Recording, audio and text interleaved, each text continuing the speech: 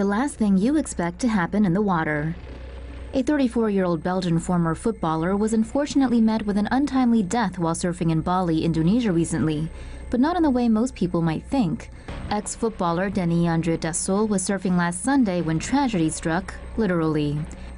An Australian expatriate who witnessed the entire thing said that he and his brother were taking a surfing lesson themselves when they heard a deafening crack from a distance of about 25 meters behind them. The sound was of lightning striking Dasoul and his instructor, who were sitting on a surfboard on the water. Many local residents immediately rushed to help. Someone administered CPR and the instructor made it, but Dasoul unfortunately did not survive.